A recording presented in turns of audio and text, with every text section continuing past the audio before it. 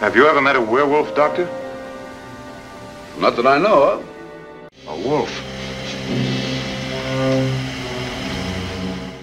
The wolf was Bela. You think I don't know the difference between a wolf and a man?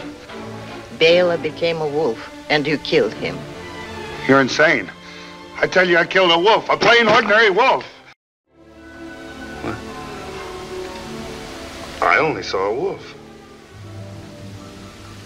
He bit me. Look here.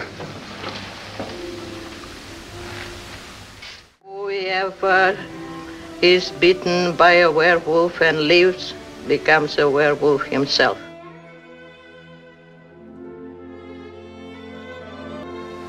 What is this story about a man turning into a wolf? You mean the werewolf?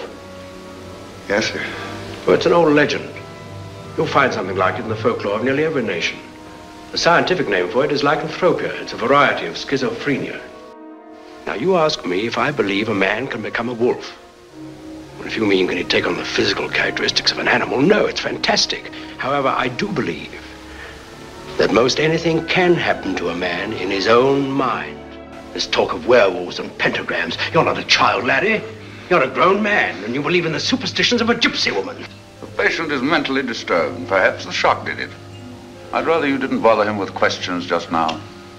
Now you'll see that this evil thing you've conjured up is only in your mind.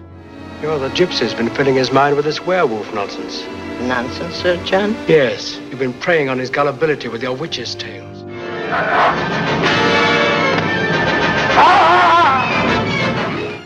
A wolf?